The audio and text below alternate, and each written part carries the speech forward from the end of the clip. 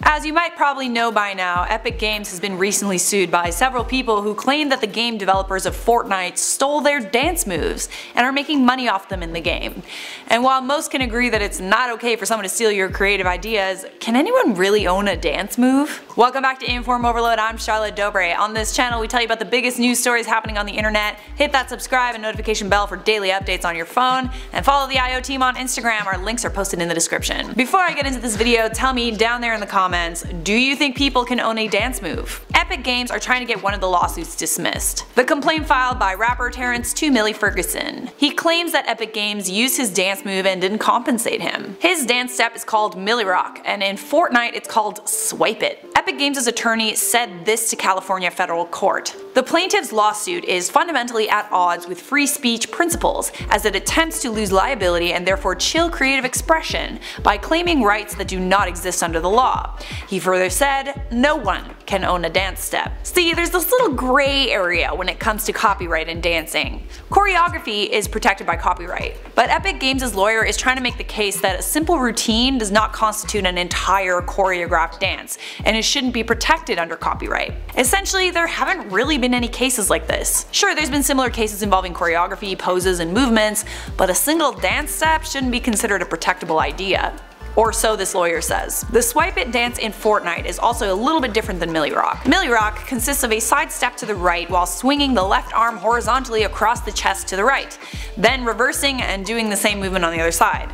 Swipe It, the dance move in Fortnite, is not the same. For one, it contains different movements. It's faster than Millie Rock, and there's movement in the ribs in the rapper's dance, while the emote has the avatar's ribs remain in place. The other people who filed lawsuits against Epic Games include Alfonso Ribeiro from The Fresh Prince of Bel-Air, who alleges that Epic Games used his Carlton dance without compensating him. The Backpack Kid also claims that Epic Games used the floss without compensating him. In Fortnite, you can purchase these dance moves so that your characters can do it in the game, so Epic Games is making money off of them, but nobody knows how much.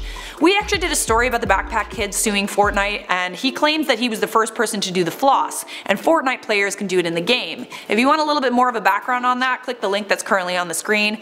But basically the gist of it is, the Backpack Kid wasn't the first person to do the floss, so why should he be able to win a lawsuit against Fortnite for stealing a dance move that wasn't even his in the first place? It sounds like from what this lawyer is saying that it's pretty likely that this case will get thrown out, and maybe so will all the other cases against Epic Games for using dance moves. Essentially, dance moves are part of free expression, which is a type of free speech. What do you guys think? Can you own a dance move? Should you be able to own a dance move? Why or why not? Let me know down there in the comments. For now, I'm going to respond to some comments from my video. Chuck E. Cheese responds to Shane Dawson's theory about leftover pizza. Cactus Gang said, oh my god, yes, came here after Shane's video. Dude, I heard that the algorithm was putting us in the up next after Shane's conspiracy theories video, and it made me pretty excited. Like, I wish that could happen every time. I would be a very rich lady. JC said, as an employee of Chuck E. Cheese, I will confirm that there are shady things that happen there. The concern isn't the pizza they were supposed to be worried about, it's the fountain drinks. Whew, okay. I'm scared to read further, but okay. If you take a closer look at the fountain drinks, you will actually notice that it does not resemble any of the drinks that you will be tasting. Oh.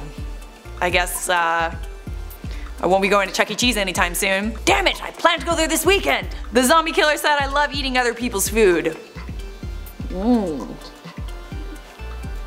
Rosa Neely said, Chuck E. Cheese is telling Shane to take down the video. Are you kidding me? Shane repeatedly said that it was just a theory, and even the title is conspiracy theories, not conspiracy facts.